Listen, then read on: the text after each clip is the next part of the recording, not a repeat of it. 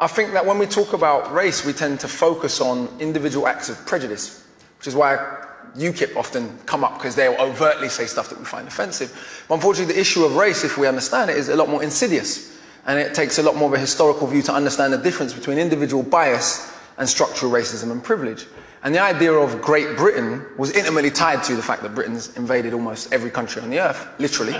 No, literally, there's a map, you can Google it. And so the idea of our greatness was intimately tied to this idea of empire, which was intimately tied to what Rudyard Kipling calls the white man's burden, to go and civilize all these stupid brown folks that have been writing and having civilizations for thousands of years. But let's forget all of that.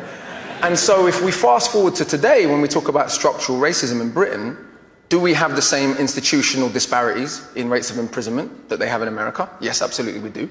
Do we have the same disparities in terms of who's dying in police custody? Yes, indeed we do. In 2011, we were told we loved Libyans so much we wanted to bomb democracy into them.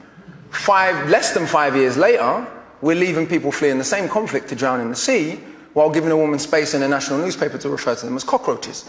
And when you refer to humans as cockroaches, that is a mandate for murder. Let's be clear about that. The moment human beings become non-human, that is a mandate for murder, and there's a long historical parallel of that. Today, Germany, the country that bombed this country, you know, in our grandparents' lifetimes, so theoretically the grandchildren of Nazis can get in and out of England easier than the grandchildren of people from the Commonwealth who fought against the Nazis. And where do they come from? When we talk about immigrants, do we mean people from Australia and New Zealand? Didn't Boris Johnson go to Australia and say, hey, we're culturally the same? Was he talking about the Aborigines when he said that? We call them expats. Right. White people have such a different way of classifying themselves that white immigrants are expats and non-white immigrants are immigrants. So when we say immigrants, if we go to border control, we can go there, Yarlswood, and we go and look at who's there. It's not a bunch of white people from New Zealand. So we have structural forms of privilege and bias that are much more insidious and much more difficult to overcome. The reaction to Africans and Asians coming here post-World War II, to rebuild the country after the Queen's German cousins bombed it, the reaction to them was one of general hatred. It's illogical. These people who had formerly been colonized by Britain had fought in both world wars. India gave 2.5 million volunteers, for those who don't know. When we talk about being saved by America in the war, we want to talk about being saved by India and Russia. That would be a bit more accurate. But that's a bit inconvenient. But the reaction to those people and their descendants has been one that is about structural bias and privilege. The greatest metaphor for this might be Canary Wharf and Tower Hamlets.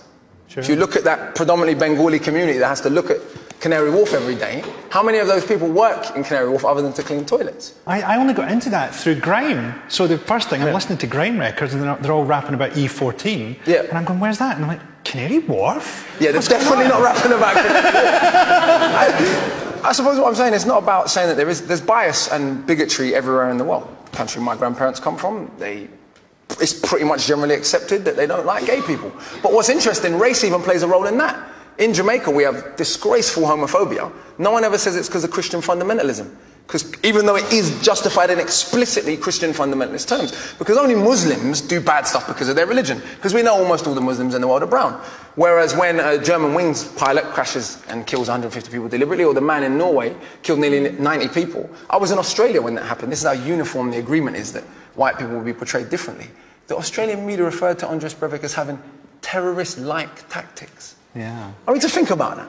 Yeah. This guy killed almost 100 people, and he's just almost a terrorist. And he'd written a crazy thing about Muslims. No, it's very clear. I mean, he was a terrorist by any standard. The idea that white is right isn't just a European idea. It's an idea that has had insidious implications, because no matter what, the 700 people that were left to drown off the coast of the Mediterranean, were they white human beings, they wouldn't have been left to drown. And they certainly wouldn't be called cockroaches.